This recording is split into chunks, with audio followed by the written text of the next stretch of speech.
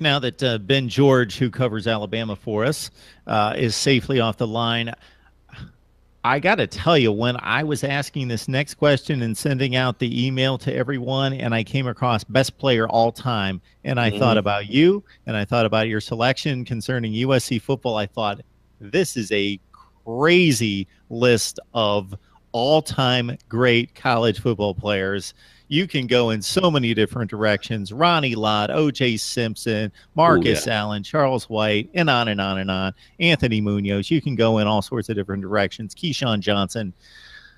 Wow, this is a tough call. So I Hmm. mean, I'm going to somewhat take you off the hook and say you don't necessarily need to go back as far as you need to if you just want to stay within the confines of your own lifetime or your own time as a college football analyst. You can do that. Whatever you want to do with this, Nick. Like you said, I really had to think about this because there's just so many guys that you could name. Like you said, Ronnie Lott, Munoz, Junior Seau, uh, uh, Lynn Swan, who's made his return. All of the Heisman's that have won, all of the contenders. A lot of people, like, there's so many great names. A lot of people forget soon to be NFL Hall of Famer Troy Polamalu. Mm. Uh, Reggie Bush, of course, his deal. They're trying to. He's sort of been pushed to the side. I mean, I think you do have to I think cap it to time periods because otherwise it's just probably one of the most subjective things ever. Um, I'm gonna say though, I think the greatest of all time, I think, is probably Marcus Allen. Mm. Probably.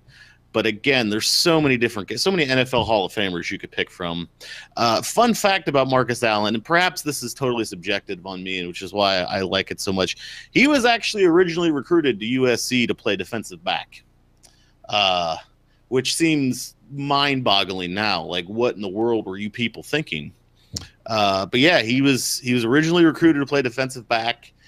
Coach John Robinson was like, well, we should probably move you to running back. He played backup running back for a while. He moved to fullback for a bit and then Yes. came back and to tailback, broke a ton of records.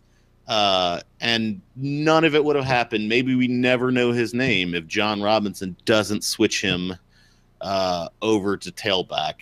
And so I think that gives him the edge because he wasn't a running back. He didn't really come up as a running back.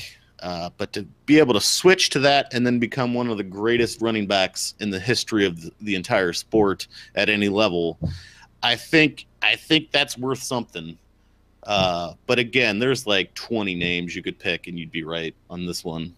Nick, you mentioned the fullback role for Marcus Allen, and so two things come to mind. One being, if you just look at Marcus Allen, especially in his playing days, does this guy look like a fullback? He's the furthest thing from a fullback. Look, he is a sleek athlete. He Yeah. he looks nothing but like athlete, premier athlete. He should be out in space. He runs with a glide. He just has athleticism oozing.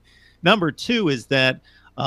In a season 2 years prior to his Heisman winning season in 1981, USC played in the Rose Bowl against Ohio State. It was a 1-3 matchup. Ohio State was number one in the country, and Charles White had a ridiculous game. He carried for a zillion yards, like 247. They went on an 80-plus yard drive to win the game 17-16 over Ohio State. And lining up in the I formation in front of Charles White for most of those plays was Marcus Allen as the fullback, which is crazy to think. And then 2 years later, he's running for 2,300 yards himself. Yeah.